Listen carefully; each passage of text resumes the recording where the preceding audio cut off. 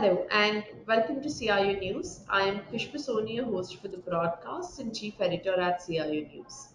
This is our exclusive fireside chat powered by Goto, and it is a recorded session which will be available on our website, which is cionews.co.in, and our CIO News LinkedIn handle. I'm very excited to invite our guest for today. We have Sandesh Govalkar, the Vice President and Head of Enterprise IT at Angel One. Sandesh is a business outcome focused information technology leader with over 20 plus years of experience in conceptualizing, developing, and implementing innovative business technology solutions. He's an expert in grasping the big picture with areas of business technology. Expertise include in managing infrastructure, operations, end user computing, security, compliance, disaster recovery, in line with the current technology trends.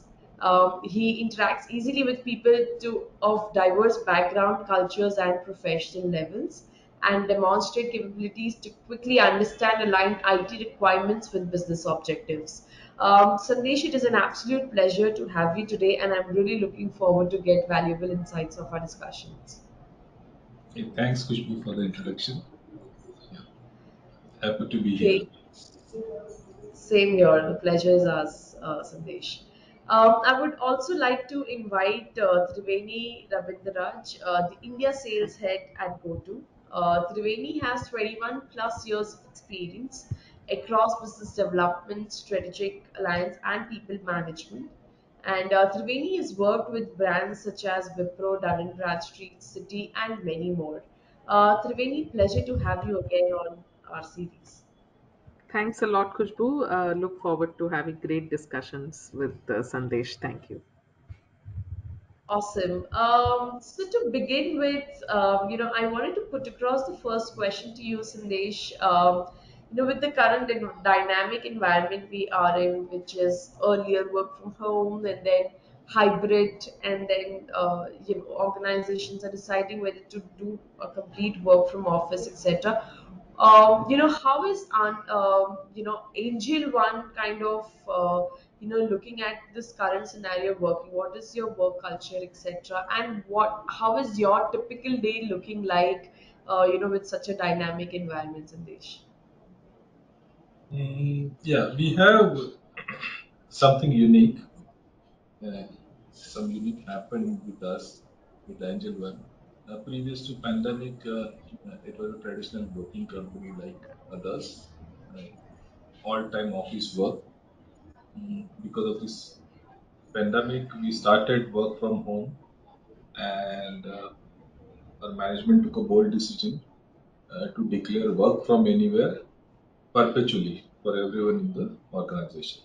So now we are into work from anywhere model. So anywhere means you have a choice whether you want to come to office or want to work from cafe coffee day or Starbucks or from your native. And that decision is yours. You have to take that decision.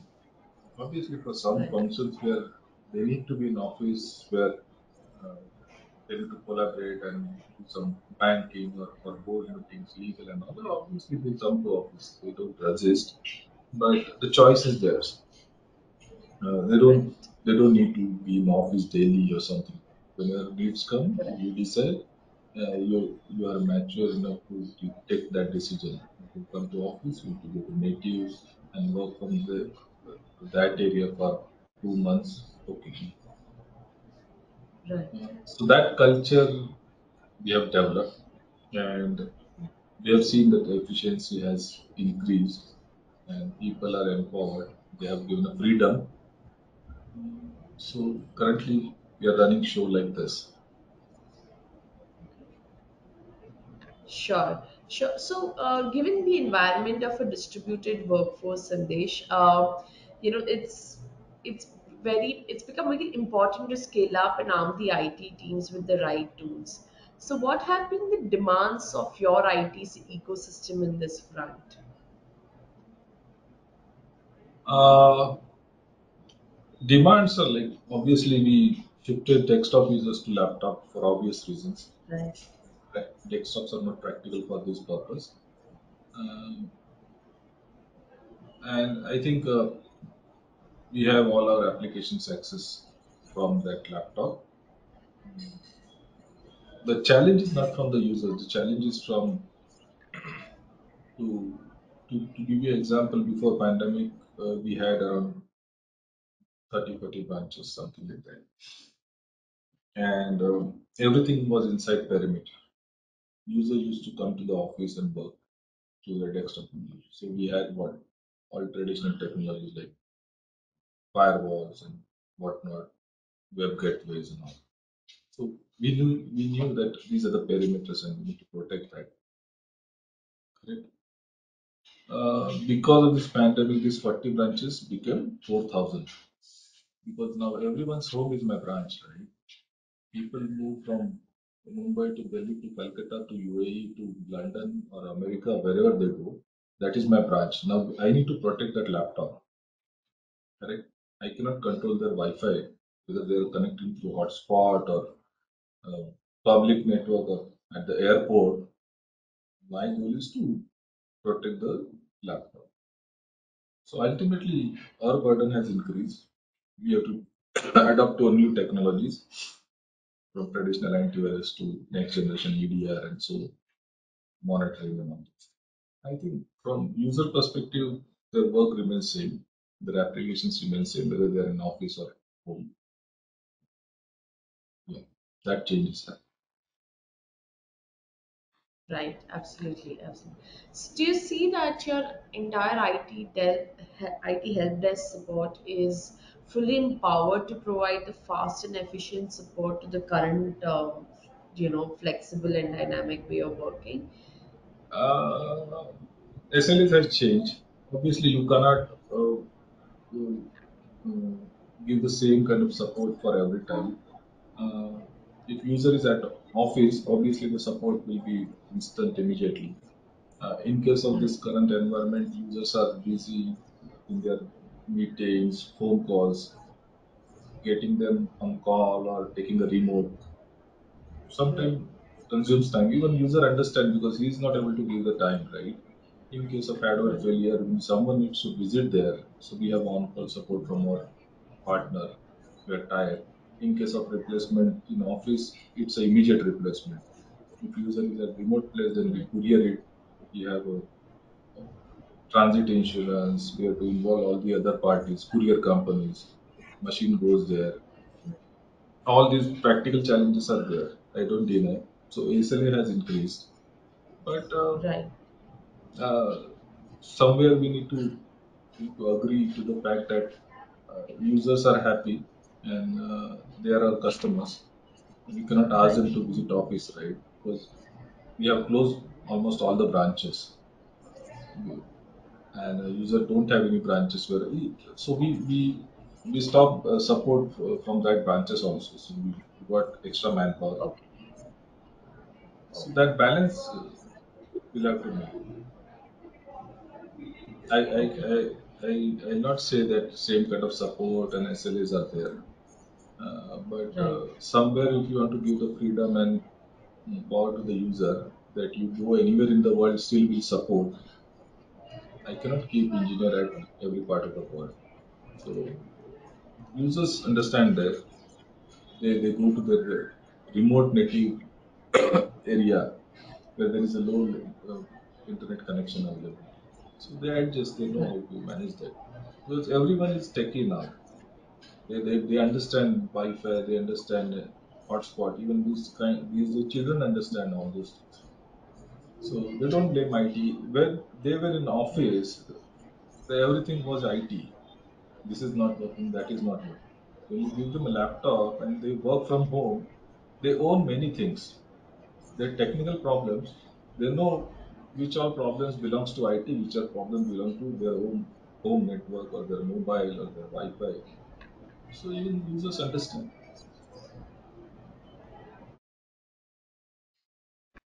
right, right, absolutely. Absolutely. So, on that, Triveni, if you can throw some light, you've been interacting with, a lot of the head of technologies and C levels on the similar topic. So, how have you seen, what are the top priorities that C-suite is considering when looking at remote support solutions? Yeah, absolutely. So I think before I answer that question, I think, right, we will I will I'll take a step back and talk about what is really changing in this world, right? Because we have been, sort of in this field, like, enabling remote work from 2003, right? So we are not one of the pandemic born babies. We have been around for quite some time and doing the same thing that we're doing. So because of that, what we've done is, because we kind of now have a clear picture of how was, the remote support world or the remote work world before the pandemic and how has it changed now, right? So what we did was we did a couple of research with, along with IDG and Gartner, etc. So one thing that came out pretty strong there is that, right, the adoption of remote work has increased a lot. Like Sandesh would agree that being from the IT, right, we always had the luxury of remote work, right? Specifically the IT teams, specifically the IT companies, even before the pandemic. So that was not a new concept, but the adoption was obviously very low because people did not see the need for it, or people did not imagine that it could be possible, right? But now what we've seen is obviously a lot of non-IT, a lot of even a lot of essential services were forced to go 100% remote. So the adoption almost jumped to about, I think, 173%. And today it's like Sandesh rightly pointed, it's become the obvious choice for employees, right? There was the In the same survey, it was told that in today's world, if flexibility is not offered to the employees, right, 7 out of 10 will quit. So that is, or people will not be attracted to join our brands, right? So that's definitely flexibility, work from home, hybrid work culture. These things have completely taken a center stage. Now, if that is the scenario, right, there are a couple of things which is sort of putting pressure on the IT, like Sandesh said, right? The first and the foremost is shifting from the perimeter of the office to homes. It could be like he rightly said, the cafes, it's work from everywhere or work from anywhere, right?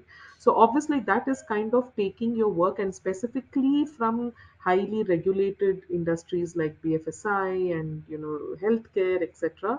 It's a huge pressure on the security bit also, right? Because you have now highly confidential data being accessed from work, may not be in your within your network.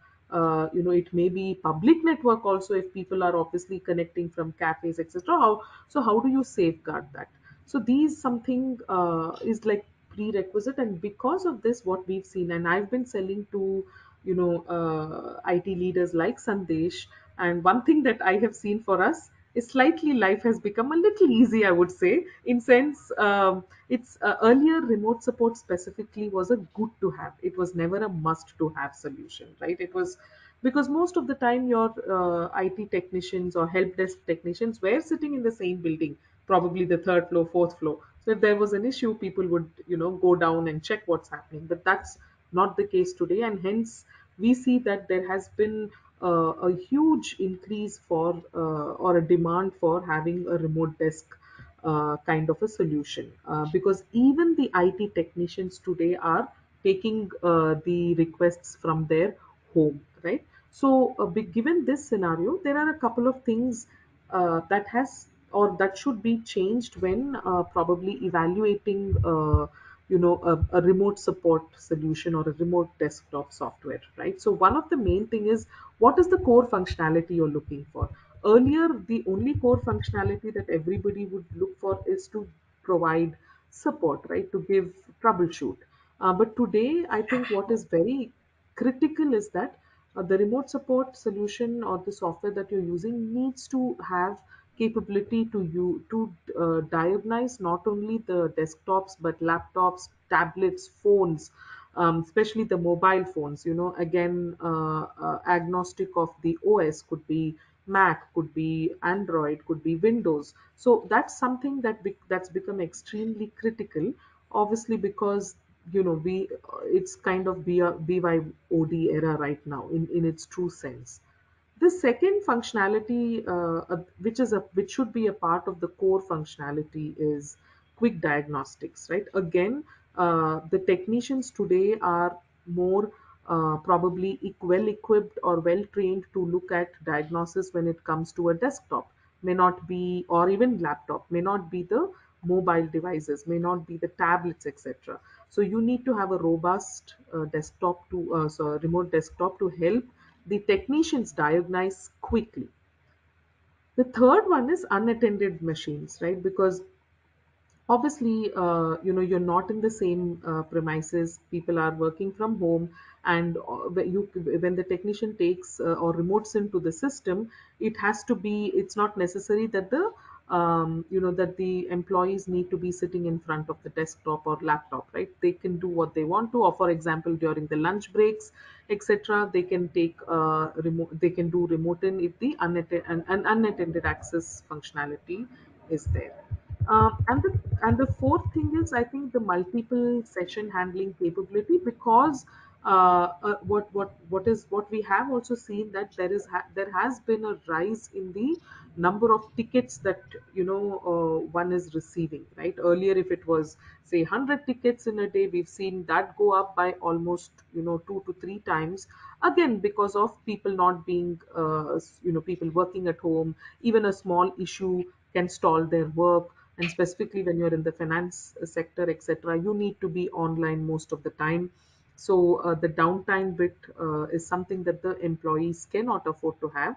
And hence, the since see, your ticket size is increasing, but I'm sure the IT technicians headcount, we don't have the luxury to, or the or the authority or the approval to increase that headcount. So we have to obviously make do with the same set of people we have. And I'm sure what we have also seen is that the attrition in the IT technicians also has really, really gone up, thanks to the great resignation. So multiple session handling capabilities is another one.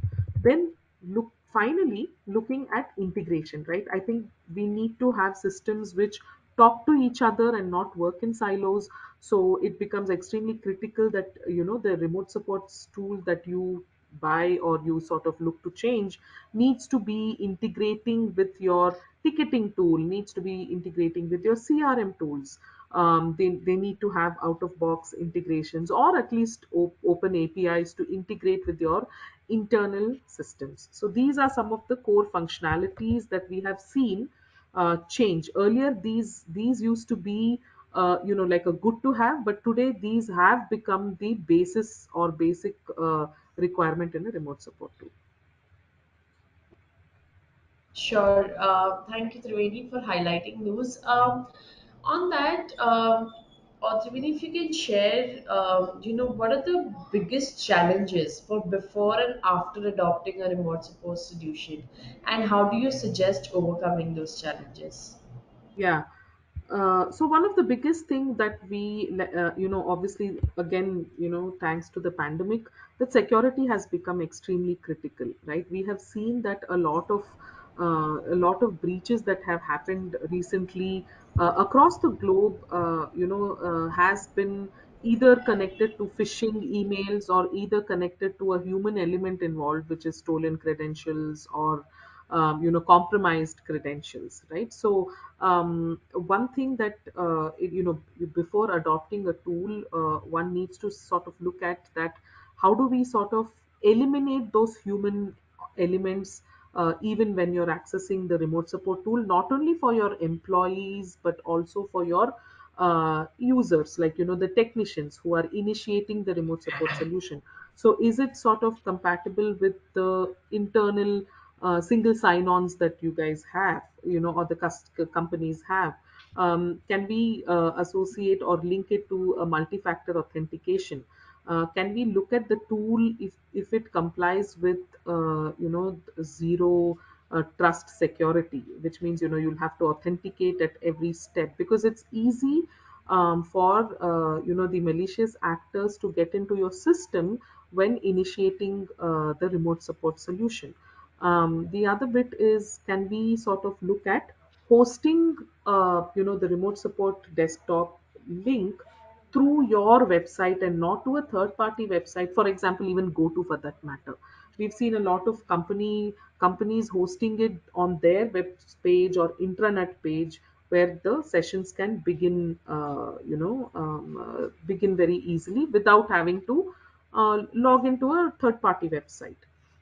These are some of the things specifically because security is the biggest agenda for not only the CIO, not only the CISO, but it's become a business agenda right now, right? So I think this needs to be looked at before implementing.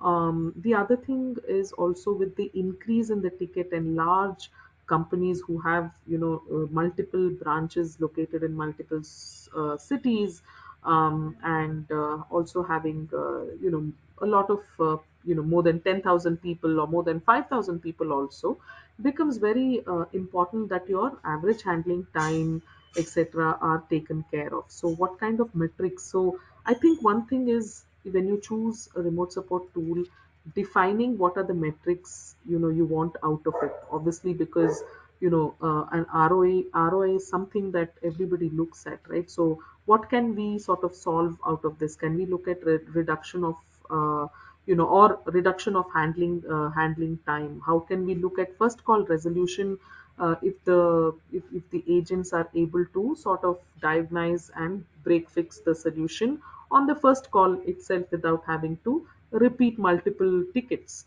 Or how can we avoid more of L2 escalations and solve it in L1? So we can look at a lot of companies do look at such parameters. That would be good, because then you're holding us, the vendors, also responsible to achieve that with you. Post implementation, one of the things is, especially with the enterprise customers, we need to sort of have some very monthly or quarterly check-ins to ensure that these metrics are met. If you do not have a customer success manager, I would say demand for one, because customer success managers help us to see the utilization. Obviously, like Sandeep and his team may not have the luxury of time to look at what is this utilization of the licenses, are they even using some of the features that they had signed up for, etc. So the customer success managers can help in getting these kind of statistics, etc., and share it with the management team at the customer's place. So these are some of Great, the Triveni. things. Yeah, so great.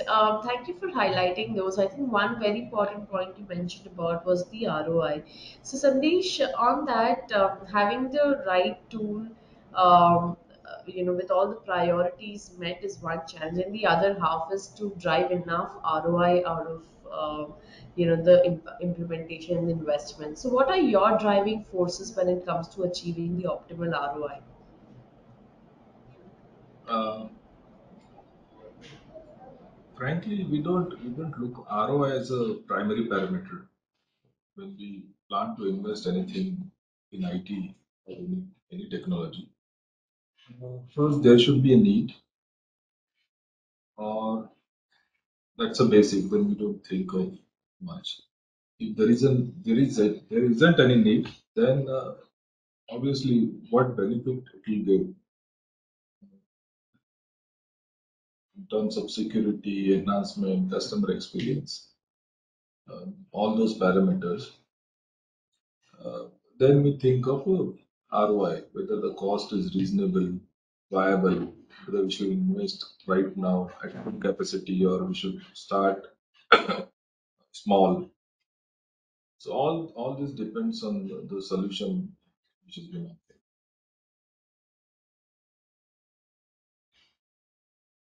Right. Awesome. Awesome. So, great. I think this has been a great conversation with you, Sandesh and Triveni. Thank you for sharing your insights, Sandesh, and how Angel One is currently functioning, etc. These are some very valuable insights. Thanks, Triveni, for giving us insights on the remote support evaluation. Um, I look forward to having many more conversations with you in future. Thank you for being part of the CI News episode. Thank Thanks, you. Khushbu. Thanks, Thanks, Khushbu. Thanks, Sandesh. Triveni. Thank you. Bye.